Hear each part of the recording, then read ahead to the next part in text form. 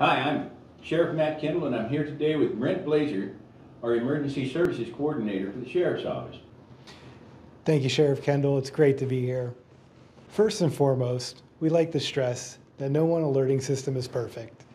Sometimes it's human error, sometimes it's a limitation of the technology, which is out of our control.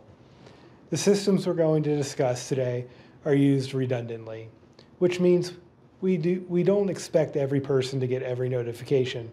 Our hope and goal is that if we offer 5 ways to notify you of an emergency, you'll get at least 1 or 2 of those with enough information to allow you to make the best decision for the safety of you and your loved ones. Let's take a moment to talk about what took place during the incidents of August 26, 2020, specifically the East Fire, the Gravel Fire, and the Springs Fire. As you may recall, the initial message contained an error which prevented recipients from accessing the map information. Our staff worked quickly to send additional messaging in order to correct the error and ensure that they had the best information possible to safely evacuate the area. Remember, our concern was that this fire had the potential to quickly spread to residential areas, injure the public, destroy homes, and could block evacuation routes.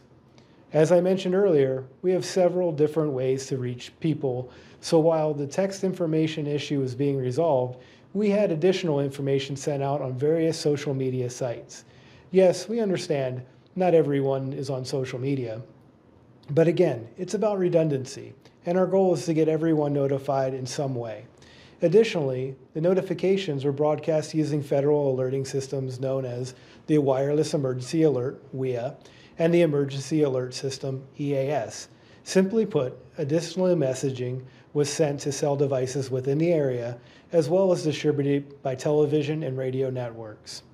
I'd like to stress to you that it takes an enormous amount of coordination in order to develop alert and warning messaging. The entire process starts with the initial call for service received by dispatch personnel. Dispatch staff then notify law and fire personnel to respond to the incident. These professionals then must travel to the impacted area, assess the situation, and quickly determine the risk to our community.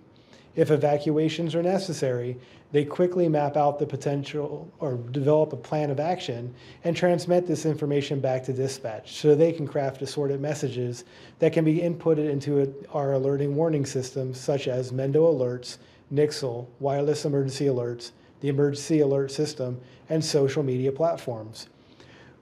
We also strive to translate the messaging before it's distributed.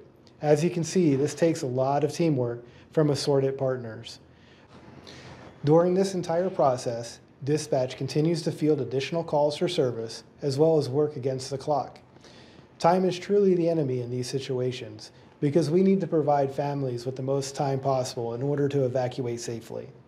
This is why sometimes the initial information may be incomplete and unfortunately may contain typos.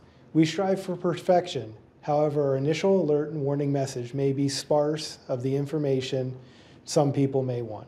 I'm going to take a break and get some water, and I'll be right back. We recently received a lot of questions on our Facebook page and other social media platforms regarding the alert and warning system. So Brent and I were going to have a quick discussion and try to work out some of these questions and get some answers for you. So Brent, one of the questions that we received is, why did my neighbor get a different message than I did? Well, Sheriff Kendall, it really has to do with, what systems are you registered for? So are you registered for Nixle? Are you registered for Mendo Alerts? What preferences did you ask for in the aspect that, did you want it to go to text message? Did you want an email? Did you want a voice message? And then also we used multiple alerting systems. So some people might have gotten the WEA, the Wireless Emergency Alert, if they were within that area, and they may confuse that with what looks like to be a text message. Okay, well that kind of segues into this next question. Next question is, why did I get multiple messages? Again, it's mostly how they were registered, so they may be registered more than one times. Also, we buy information from utility companies, so your business might be registered multiple times, and those phones might be forwarded to your cell number. Oh, okay. So you could be doing registered as an individual, plus your business lines are registered independently. Oh, okay. Next question. Why did my phone make a loud, horrible noise when I got an alert? And can you send me alerts without that noise? So those are really associated, the light and then the sound effect is associated most likely with the wireless emergency alert system. So those are WIAs? Those are WIAs. And those are a federal system, and we don't have any control over that. Okay. And then why should I sign up for multiple Nixle zip codes? Because sometimes we actually target information and messaging to certain areas. And if you have either multiple residents, or you want to know what's going on in other areas, or maybe you want to follow more than one organization, it would behoove you to go in there and register for those pieces of information. Okay, so if you were living in, say, Potter Valley, but working in Calpella, could you sign up for both of those so that you had your home and your business covered? Definitely. Okay. Do I need to sign up for Nixle and Everbridge, and what's the difference? You don't have to sign up for both, but it is a best practice.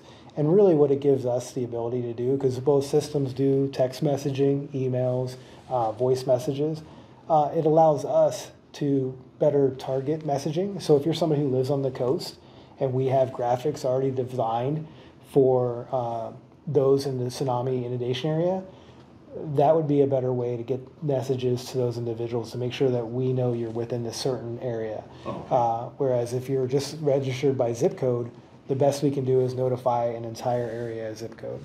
Okay. Okay. Do all phones receive alerts in the same way? No, they don't. Unfortunately, phones, there's many different makes, models, and series, not to mention cell phone providers. So some aren't capable to get the certain number of characters for text messages. Some won't maybe do a hyperlink per se. So there's a lot of different abilities of the cell phone in your pocket. So that means that we have to develop messages in multiple different ways, different character limits and sizes and such, in hopes that you're going to get at least one of those messages and be aware of what's going on. Okay. So if we missed anything or didn't cover something that you have questions to, please put a message in the comments below. If we missed anything at all, please let us know, and we'll do our best to get those answered for you. Thank you. Thank you.